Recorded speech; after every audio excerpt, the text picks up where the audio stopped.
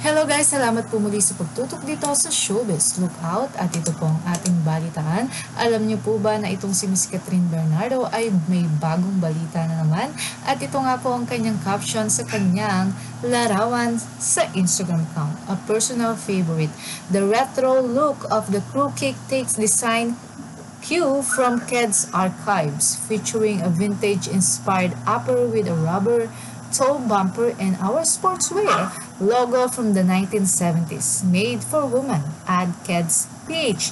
Get the crew cakes sneakers at Ked's stores online at www.keds.com.ph or through the Ked's PH Viber community. Ayan nga, at nag-comment din si MJ Lastimosa, miss you.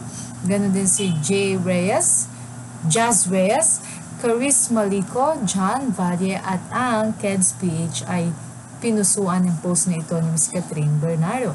Ayan, nilike naman ni Lela Ford. At makikita rin po natin ang ibang post dyan. Meron pong pwedeng manalo ng 25 winners will be announced on December 19, 2020. Yan po ay sa Barbero Blues. Get a chance to win a Barbero Blues tote, pouch, or shirt.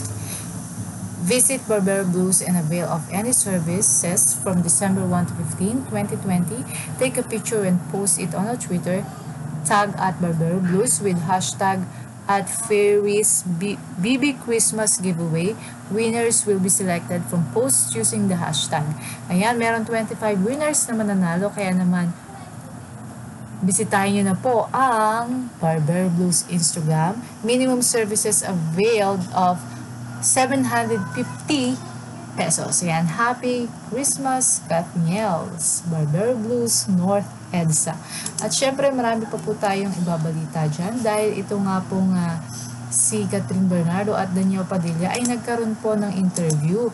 At ito nga po ang sinabi ni Kathryn. Nung bago pa, ni Daniel Padilla, sorry po. Nung bago pa kami ni Kathryn, nagsiselos na talaga, pero nung matagal, hindi na. Nirerespeto na kasi kami ng iba. Ayan po ang sabi ni DJ. Alam naman nila na si Kathryn ay para sa akin at ako'y para sa kanya. Ayan, ako, kilig naman na naman ang mga fans at supporters ni Kathryn at Daniel. Yan nga po ang sinabi ni Daniel, hindi na po sila nagsiselos dahil talagang nandun yung trust at love nila sa isa't isa at wala naman dapat talagang selos-selos, no? Yan, ang true love po ay walang selos-selos yan. Ayan. Thank you so much po sa inyong pagtutok dito sa Showbiz Lookout. Please, huwag niyo pong kalimutang mag-like, share, and subscribe. Photos always credit to the right for all. Maraming salamat po.